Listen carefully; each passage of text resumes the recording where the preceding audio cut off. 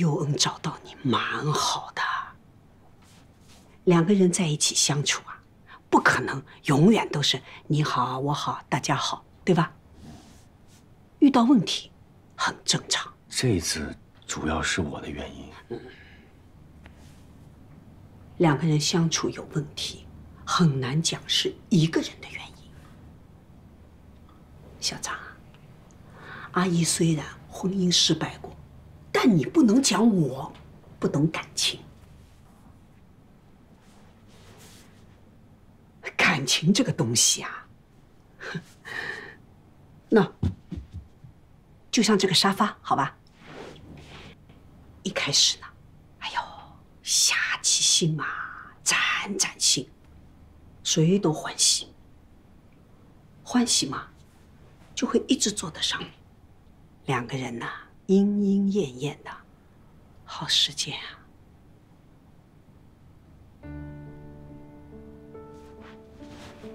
一不小心呢，弄了个污点在上面，谁都不计较，因为也看不出来呀。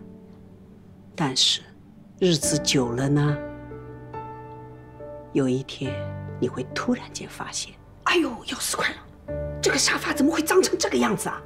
灰扑扑的，靠垫嘛塌掉，弹簧嘛坏掉，到处是斑斑点点啊。什么时候搞上去的？谁也不知道，因为从一开始就没有计较过。可这么大个东西放在房间中间，你躲都躲不开啊！你会想不通的。好好叫一个沙发，怎么会做成这个样子了？丢掉，舍不得，放在那里，刺眼睛。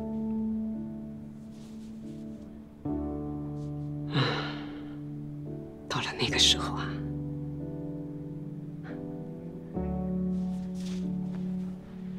你再想往上边盖什么东西，都盖不住了。底下东西脏了，就算别人看不见，但你心里是晓得的。你知道污点在哪里啊，你就不可能做到真的不在意。所以越是宝贝的东西，越是要早一点保护。弄上了脏东西，不好往下除的。小张阿姨吃过亏，所以嘛，在这里给你多啰嗦几句。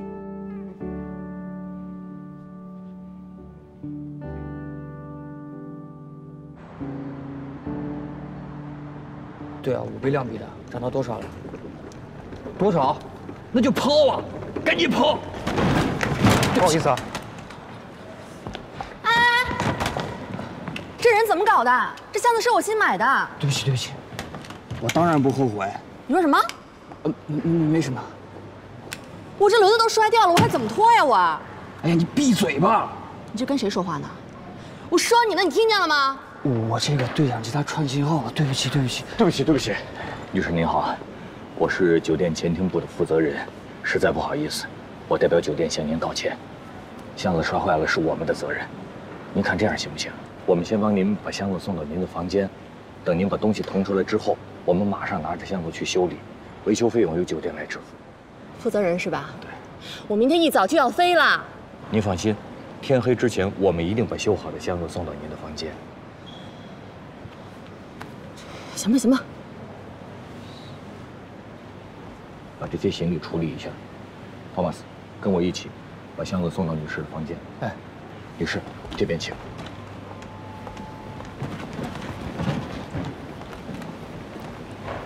新的一年，我们必须要有新的气象。年后的会议安排越来越密集，我希望大家能够保持积极谨慎的工作状态。在这里，我要重点提醒一下礼宾部的某个人，你代表的是酒店的门面，要具备最起码的服务意识，主动微笑开门迎宾，行李轻拿轻放，在对客区遇到客人注意避让，这是最起码的原则。可你还是出错，这是为什么？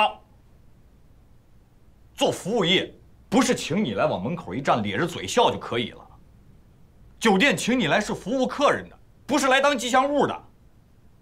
酒店不需要镇宅的石狮子。那酒店门口不是有石狮子，还在吃吧？陈经典，你为什么还不反省你自己？我说的就是你。工作期间为什么总是心不在焉、精神涣散，还能在大堂里把客人的行李箱给摔坏？我就奇了怪了，你身边有冯远业这么优秀的榜样，为什么就不多向人学习呢？啊？我没记错的话，你身上还背着最终警告处分呢吧？这么积极的搞事情，你是有多想被开除啊？要不要我再帮帮你啊？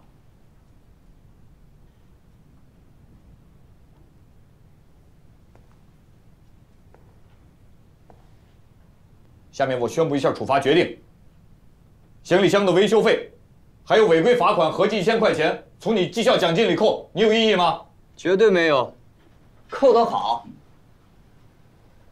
我犯了错就该多罚。经理，你也别为难了，要不把这个月的工资都扣了吧？咱也别费劲修了，直接给客人买个新的。怎么了？也没喝酒啊？好啊，这是你自己说的是吧？对，要不要我立个字据啊？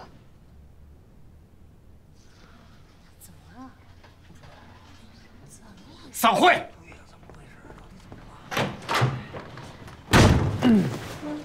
陈哥，你有那钱救济救济我呗。对呀，没问题，都管啊，都管。管好你自己吧，快走。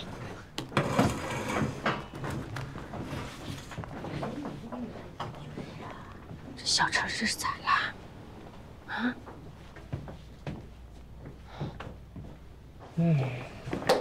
都有病啊！我见过往下砍的，没见过往上提的。你当时拍卖会呢？某些没钱的朋友就不用瞎担心了。股票涨了，挣钱了。哎，这位朋友说对了。不是你挣那钱够你买那箱子的吗？啊5000一个的箱子，我可以摔5个。25000。哎呀，这够我跑3个红利期的了。给你看看，真的假的？多看看，不要你钱啊。个十百千万？你屁了吧！哎，豆子，那个，待会儿就去食堂吃了，我请你吃饭。没信吗？有事儿啊？改天也行。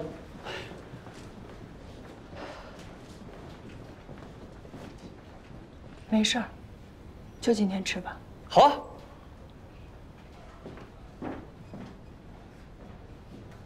瞧瞧，我说什么来着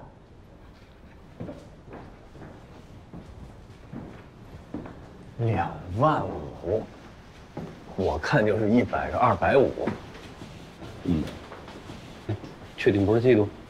非常。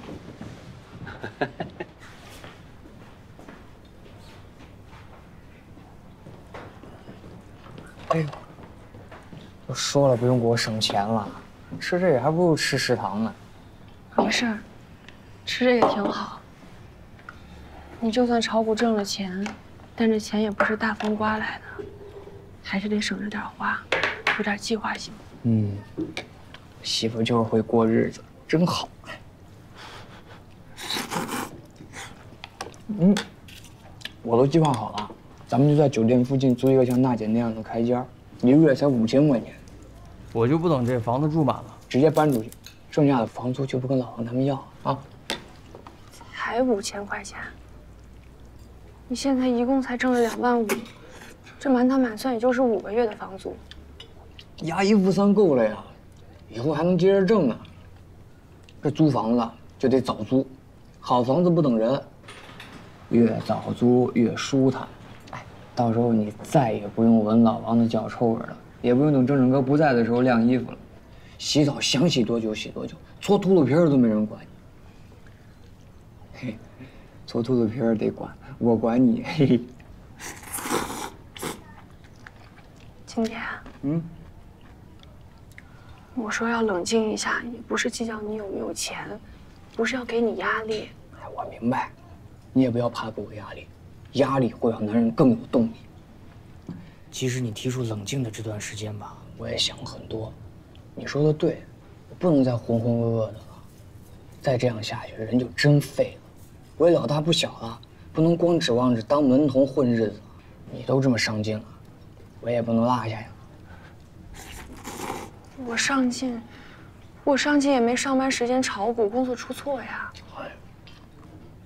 鲶鱼精，那说话难听也不是1天2天了。我现在已经能扛得住了。你当上领班，现在又想进步升职，不也是为了多挣钱吗？我也是挣钱啊，只不过选择了一个更智慧一点点的方式。咱俩的心都是一样的。我以后再也不会对你指手画脚了。陈经典，太兴奋了，我不说了，不说了，你说。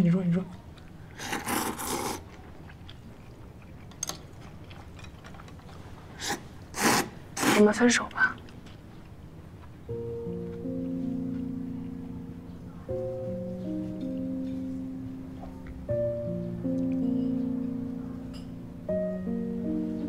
为什么？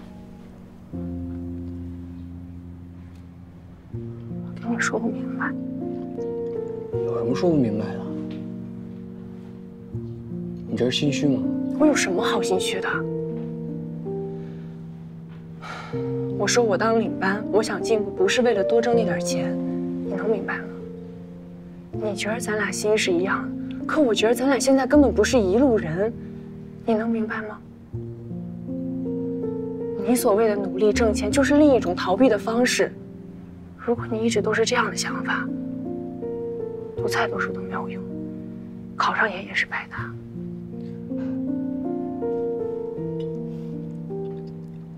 我想挣了钱让咱们过得好一点，这有什么错吗？男人不就该这样吗？你看老王，30好几了还是门童，连跟酒精表白都不敢。现在晚了，人家和别人结婚了。你再看正正哥，为了缩小和女朋友的差距，没日没夜的兼职，把自己逼成了个永动机，累得跟什么似的。我不要像他们这样。至于考研，你就算考上了，读完了，不还是得找工作挣钱吗？我是真想明白了，不考了，考研才是逃避工作、逃避进入社会呢。你知道我最不喜欢你什么吗？我最不喜欢你像现在这样说话，听上去特洒脱、特明白，其实骨子里看不起别人。别人的努力跟痛苦在你看来根本不值一提，只有你自己是最不容易、最怀才不遇的。你总怪运气不好，环境不好，总觉得所有人都对不起你，总之都是别人的错。可真是这样吗？今天孙总监虽然话说得很重，但他罚得很轻。他只说你弄坏了行李箱，你在客人面前打电话炒股，你当他真的不知道吗？他为什么没提呀？因为你身上背着最终警告处分呢。这件事如果上报，你工作就没了，你知道吗？有可能把我开了呀，无所谓。我还稀罕这破工作。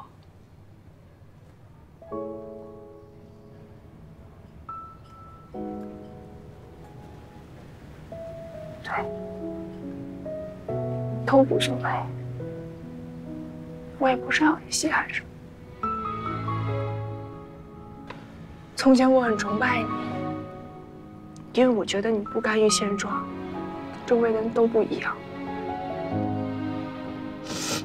可是不知道从什么时候，你慢慢变了，你变成一个害怕失败、接受不了打击的人。我说你不明白我，其实我也越来越搞不懂你了。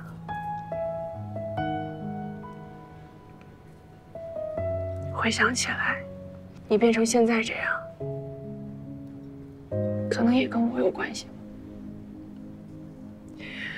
之前我没跟你商量，给你报班逼你考研，你和家里闹矛盾，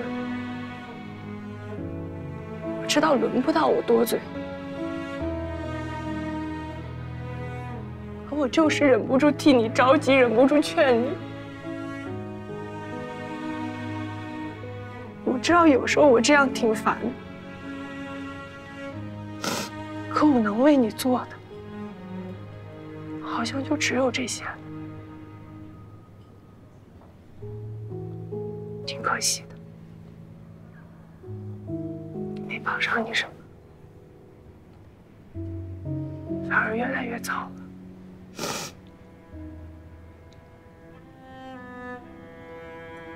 我希望你好，这都只是我的一厢情愿吧。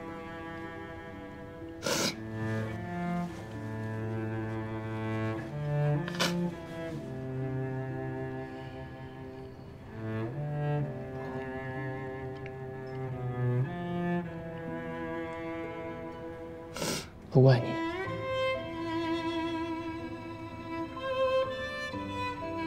知道你对我好，变成现在这样，都是因为我自己。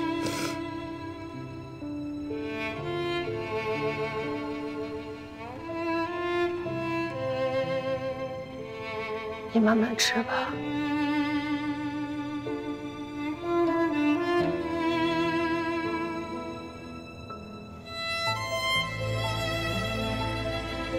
我走。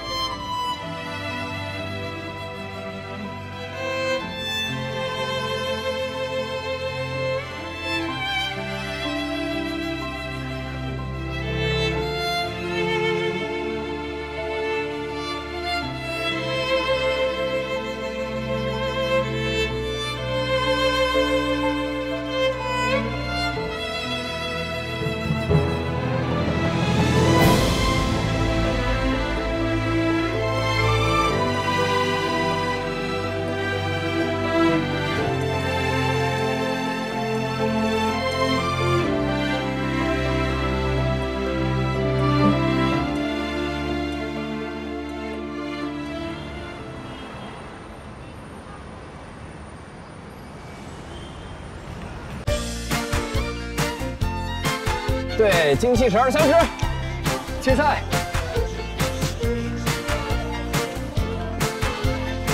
灼热的目光啊！哎，泰国、新加坡、印度尼西亚，咖喱、肉骨茶，印尼九层塔，做 SPA 放烟花，看一看。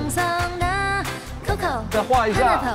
Mango， 这个精气神，精气神啊！阳光热辣辣，眨眼。啤酒花，风景美如画，夜市下海鲜价，阿姨。赚了，对，干嘛呀？这个咖喱，轻轻一夹，准备了啊，膝盖准备了啊，加油！来，这个还有一个，往前，转圈。OK， 孙阿姨，这动作都忘光了。不是，这样不行啊，阿姨们，这过年动作都记不起来了，这不行啊！这不到3个月啊，北京市的比赛就开始了啊，状态的赶紧得找回来。孙大姐啊，我觉得今天情绪不对啊，一直不在状态，没事吧？没事儿，你就是有点累，可能这段时间没怎么动会儿吧。哎，是我腰也不舒服，可能是没活动开，是吧？那要不今天就先到这儿，一上来练太猛了也不太好。啊，师傅，那就收吧，咱明天继续，行不行？明天就不能这样了啊！好嘞，点赞吧。辛苦了，辛苦了。施阿姨，您真没事啊？真没事儿。你还没那么老。哎，孙阿姨没问题的。马姐，你怎么了？马姐，你怎么了？快来人呐！快点！马大姐，我手难受。他好像有高血压，是不是忘吃降压药了？哎，我这儿有速效救心丸，拿。别，不能乱吃药。他这样子像是脑梗啊！脑梗？那怎么办呢？掐人中，哎，别动，大家都别动他，这样赶紧打120。打着呢。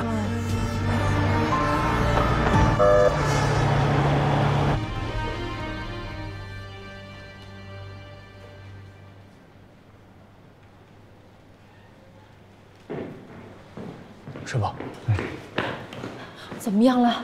联系上了吗？联系上了，可是他儿子在外地呢，就这会儿上高铁往回赶，也得3小时。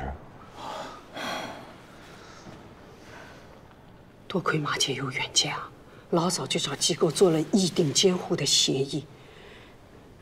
要不像这样子突然发病，做手术连个签字的人都没有。他这是打定了主意，真有这么一天，一个人利利索索地走，生怕给孩子添了麻烦呢。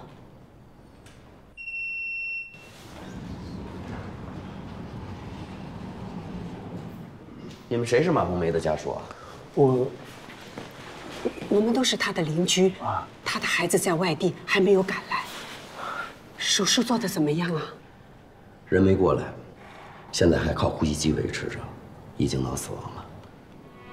我看还是等他家属来了再做最后的决定吧。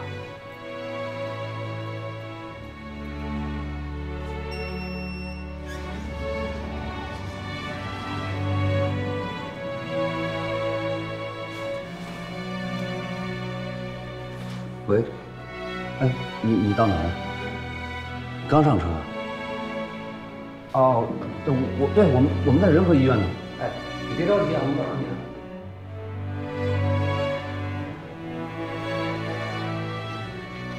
这是连最后一面也见不上。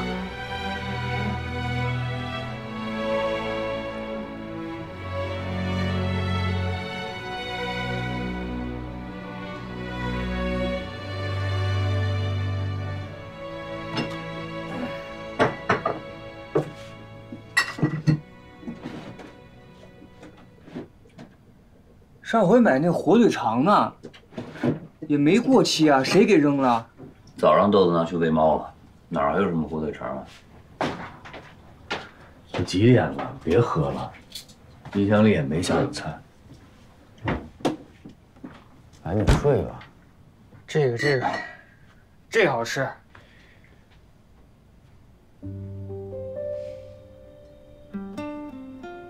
这还是马阿姨腌的呢。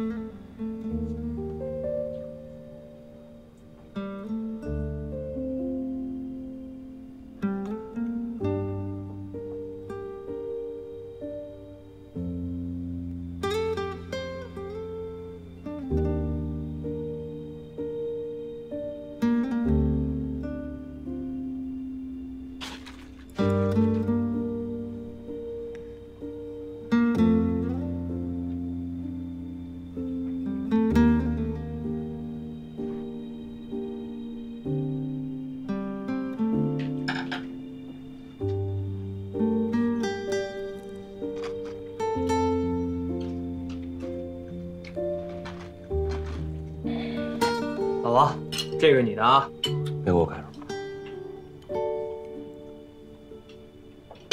不喝了，一会儿睡了。郑哥，你陪我呀。明天早班你替我呀。没劲。不烦你俩了，我回屋玩去。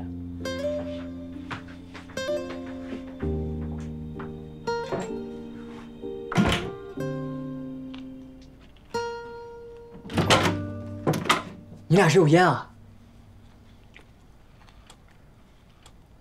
没烟，有火药吗？晚安。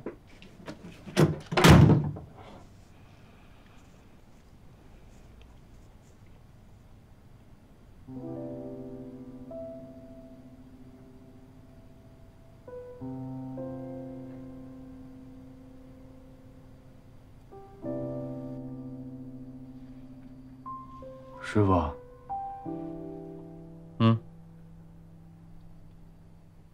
今天马阿姨的儿子来了以后，是不是特别伤心啊？人一到，还是懵的，就被拉去签字啊，办各种手续，然后是料理后事。我估计还没空伤心呢。也是，这事儿也太突然了，估计得忙完以后才能回过味儿了。人和人之间，说分开就分开了，连个招呼都来不及打，跟开玩笑似的。这叫什么事儿啊？说不准的事儿呗。这天底下，好像就没有能说得准的事儿。今天出门能捡着钱，明天咽口唾沫也能呛死人。说不定哪天我走着走着也撂半道上了呢。哎呀，呸！你胡说什么呀？大晚上的。我就是打个比方。你打什么比方？有拿自己打这种比方的吗？不着调。那这么说吧，我觉得过日子就像开车，有直行的就有拐弯的，各有各的道。这路上能遇着谁，错过谁，跟谁结伴儿，又跟谁分开，那都不是人一厢情愿能做主的事儿。那就只能认命呗。人啊，就没有自己能把握住的事儿。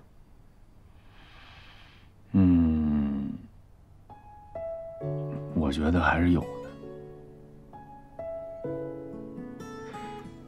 就把握好自己手上的方向盘呗。自己的车，想好怎么开就怎么开。只是需要在合适的时候做合适的判断。合适的时候？什么是合适的时候啊？谁那么聪明，还能判断出什么时候合适？可能所有的时候都是合适的时候，就看你怎么看了。过些年回头看，就都知道了。其实我现在回头看，也能想清楚前2年的一些事儿了。比如哪些事办得冲动了，哪些事是自己不够努力了。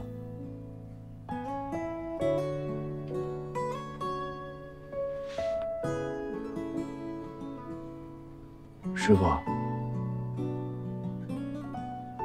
你可别多想啊。哎呦，怪我不该给你提起这个话头，把你说郁闷了吧？没郁闷，说挺好的。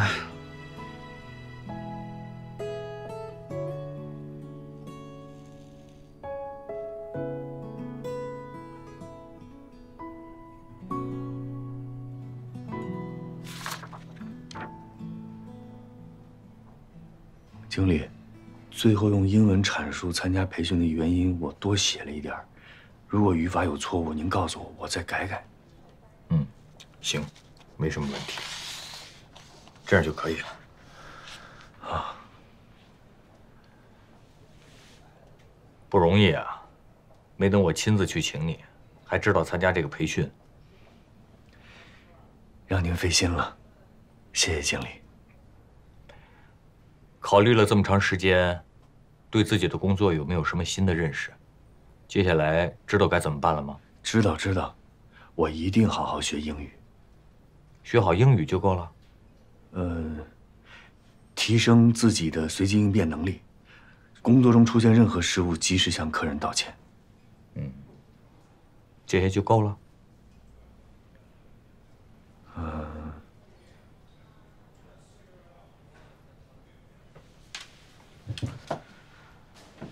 我之前就说过，领错客人这事儿，严格来说也不能怪你。你也是按照客人的要求来工作。但如果你以为礼宾员如果单纯的只是按照客人的指示带领客人到指定位置的话，那这样的工作 AI 机器人也能做到。那你和机器有什么区别呢？目前来说的话，用你比较省钱，但随着科技的发展 ，AI 技术进一步普及，再加上你年龄大了，用你还不如用机器人呢。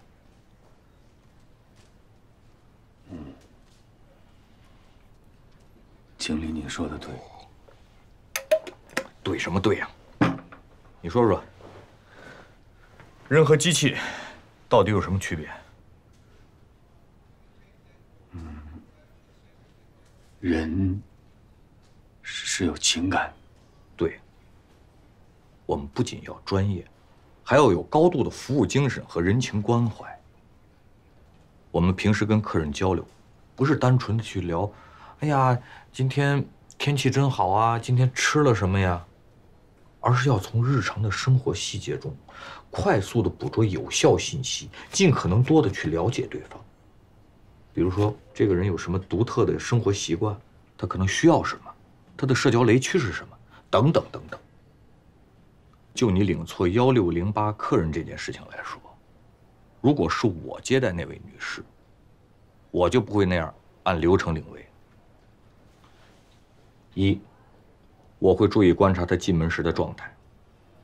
二，我会留意她询问预定的方式和微表情。三，我会想到1608作为酒店常客，她平时的社交习惯是什么。想过了这些，我就不敢贸然把这位女士领到餐厅去。细节是魔鬼，细节是魔鬼。这方面啊，你应该多向冯远业学习。是。其实我这次能鼓起勇气来报名，都是因为他督促的我。可惜啊，这次他没报名。啊？为啥？他要辞职了，下月就走，你不知道吗？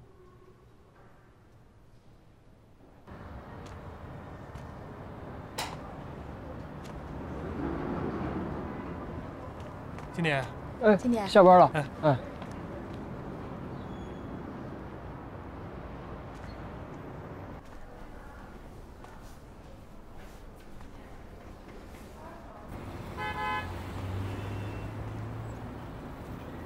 我们去吃点什么呀？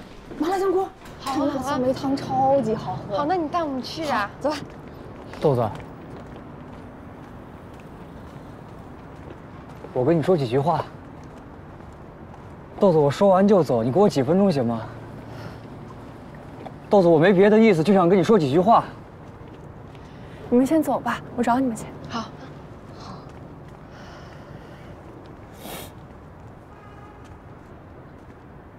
说吧。我听说你下个月要辞职，是不是因为我？不是。那你干得好好的，为什么要辞职？咱俩已经分手了，我做什么决定都跟你没关系吧？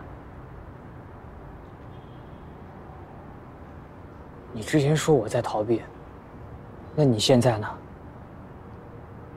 辞职以后你要去哪儿？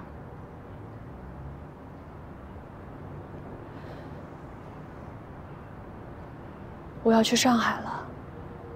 之前给我名片的段总，他的集团要开一间5星级酒店，问我愿不愿意去做客房领班。筹开业酒店，薪水会高一些。就这样。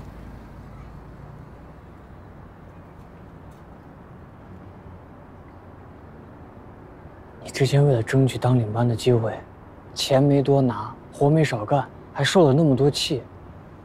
在这个酒店，你付出了这么多努力，现在领导赏识你，底下人越来越服你了，还有孙总监这样的师傅可以带你，新的酒店就一定有比这更好的发展吗？值得你放弃在这儿积累的一切吗？我想换个新环境。我不想一成不变待在这儿。再说，在这儿总能想起过去的事儿。要放弃也是我放弃。在这儿老让你看见我，让你不舒服了。我走，反正我背着最终处分，离开也是早晚的事儿。别为了我耽误你。我放弃这里的生活，也是因为我在别的地方有更大的发展，不单纯是因为你。咱俩不是一路人，分开也是互相成全，没必要搞为对方牺牲的那一套，没意义。你看我辞职，你觉得心里过意不去，你要就这么走了，我会更难受。我明白了，我就是怕你一时冲动。我也有我自己的打算，咱谁也别管谁。以后无论选择的哪条路，我都希望你别留遗憾。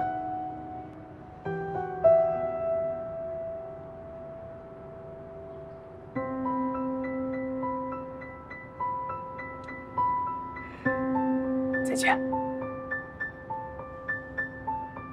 再见。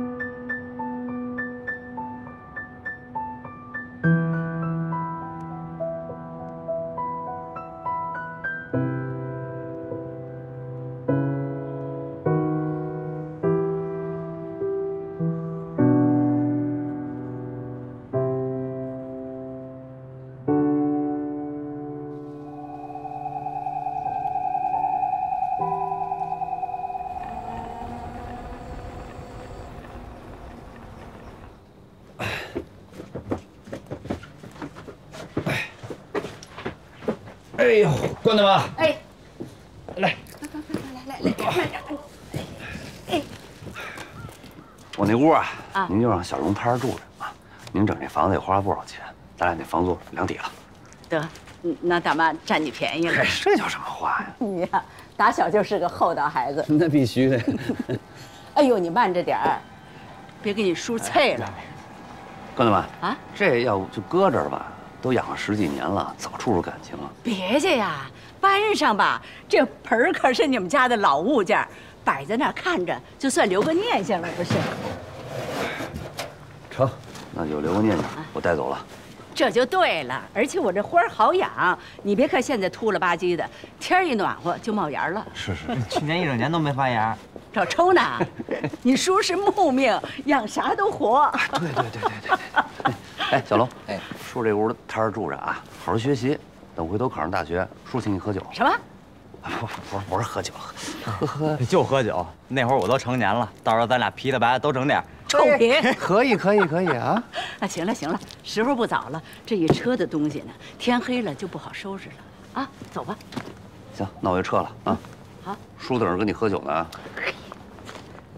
哎，打上车了，这3轮你就还给那个胡同口收废品的齐大爷就行了啊。明白，您放心吧啊。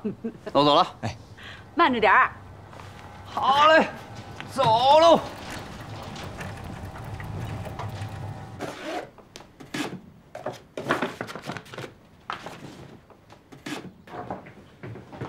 来喽，最后一波起火，小心轻放啊。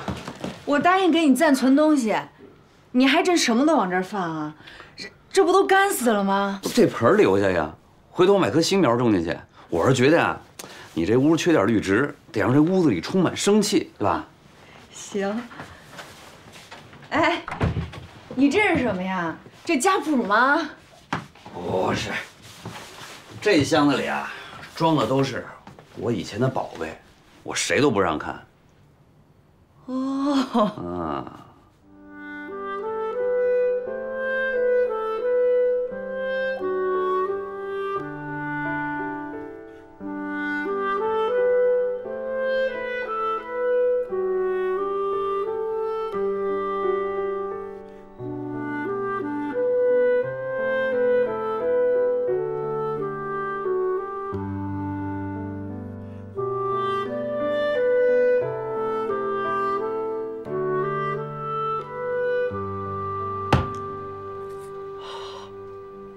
哎，这种都翻过去的，就算我赢了啊！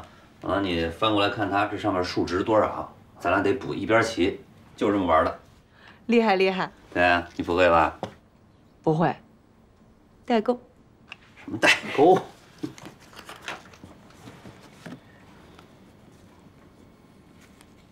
还有这么包书皮的呢？啊，关大妈给我包的呀，就这么包的书皮啊，特结实，百丝不烂。把老根儿啊！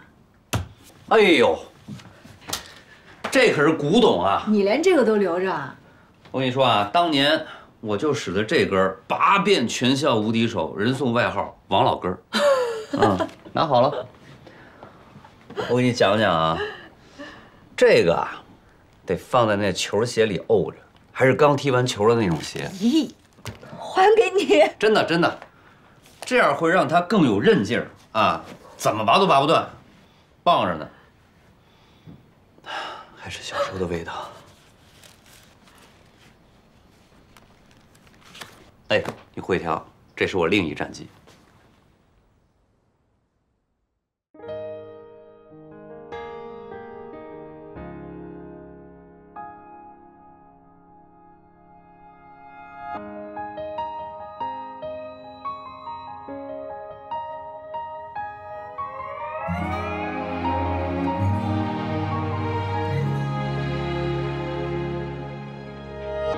Sound goes down, darkness comes.